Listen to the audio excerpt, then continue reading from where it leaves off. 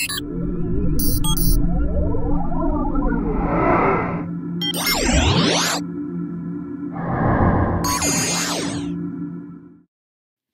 everyone, in this video I would like to share with you about Montessori's fourth principle, which is avoiding extrinsic or external motivation. And if we do it, how then do we help children to develop internal motivation which will last them a lifetime?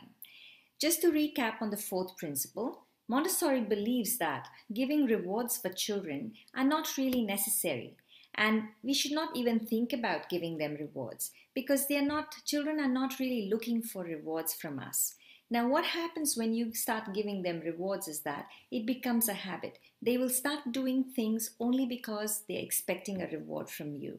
Whether the reward is in the form of stickers or whether it is stars or whether words of praise, they only then get motivated because they're looking forward to this reward from you. And then one day, if the reward is no longer good enough for them, or you withdraw the reward or you stop giving them the reward, their motivation level drops. Now, this is not what we want. We want them to have self-motivation and, that will help them throughout their life. So how then can we help them develop this self-motivation? Now, every child is born with a desire to learn. That is a fact. They are curious, they love to explore, discover, and they grow up asking so many questions. And that's just how children are. And understanding this, what Montessori did was she prepared an environment for them. Her environment, she called it the prepared environment. And it is just what that is. I mean, it was so carefully prepared that it provides a lot of opportunities for children to discover and to learn and to explore and to succeed as well. So it doesn't matter what they explore with, all the materials are there to help them to succeed. So if you walk into a Montessori environment, what you will notice is that the place is so beautiful. There is beauty in the environment.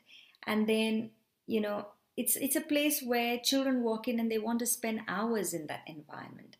And also the materials are, there's an order in the whole environment. The materials, every material has got a place and everything is in its place. Everything is neat, tidy and perfect. So if a child has to go there the second time and wants to find something, he knows exactly where it is.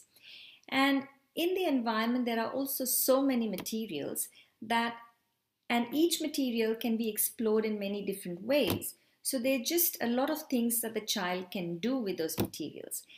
Each material also teaches several concepts to the children. So it doesn't matter what the child is working with, the learning is always in progress. There is this internal drive in children that allows them to continue to explore, and as they explore, they learn. And when a child enters a Montessori classroom, they are not told, don't touch this, don't touch that, or this is what you should do, or this is how you should do. They're given freedom. They're given the freedom to move around and explore with which material they're interested in. They can choose the material. So there's a freedom of choice as well. They can also choose to work with the material, whether they're seated on the floor or they want to bring it to the table and work with it, whatever suits them. They are also given the freedom to work with each material as long as they want to, without any interruption. The teacher, in fact, takes care to see that the children are not interrupted when they're working with the materials. There's also freedom to make mistakes and they learn from their mistakes. So since the teacher do not tell them what to do or how to do, they make mistakes and they slowly learn to correct those mistakes. And with that, they build up this self-esteem. If they mess up, we show them how to clean up.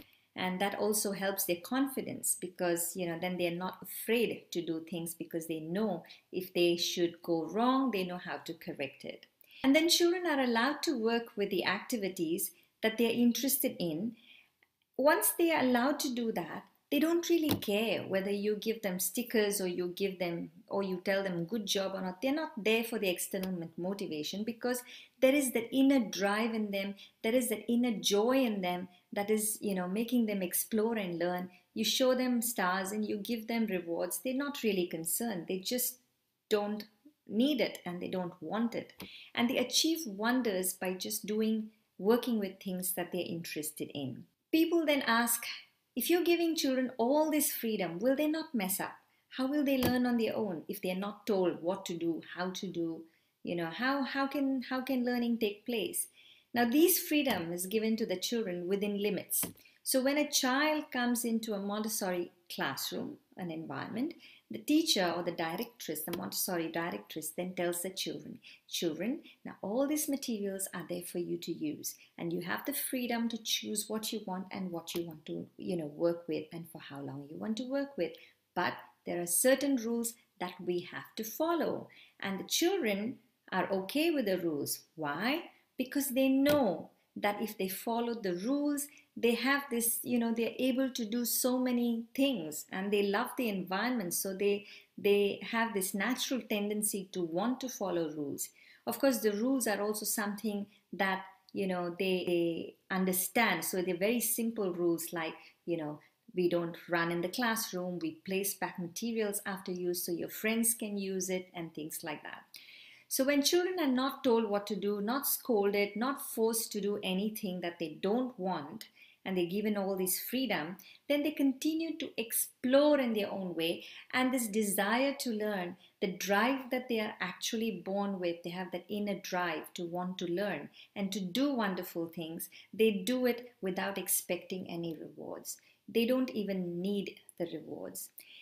Actually, we as adults, we also work the same way. We have the same thing that happens to us.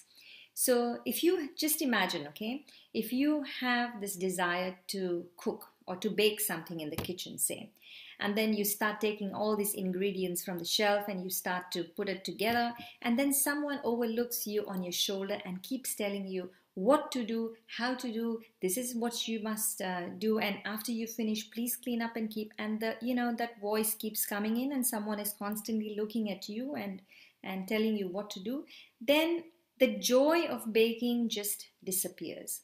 You might bake that one cake, you might learn how to make that one cake, but then you won't want to do it again because it's too much trouble with someone overlooking you. And well, in future, if someone says, you know what, I'll give you some money, can you bake that cake for me? You might do it because that is an external motivation. But you will not have that internal motivation to want to do it yourself. However, let's imagine a different scenario now.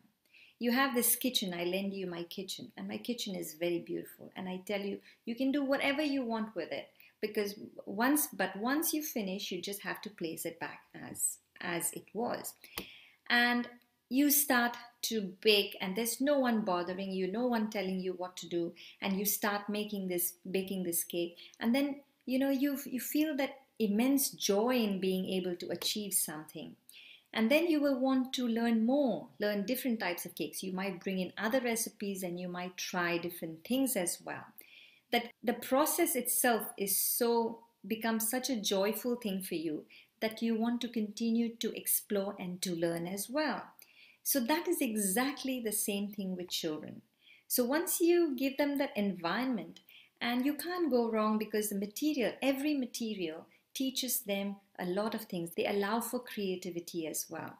And when children are given that space and that time, they focus and their concentration level just increases and they learn so much. So even if someone does not tell, good job or give any stars or stickers or something, Montessori children, they're not really concerned. If they're happy in the environment and they're allowed to do what they need to do, they're allowed to fulfill that inner drive, then they will be able to achieve wonders and they don't need external or extrinsic motivation. It's better for us to start to help them to develop internal motivation right from the early years. So that's all for now. If you have any questions, please feel free to post in the comment box, and I look forward to hearing from you. Bye from me.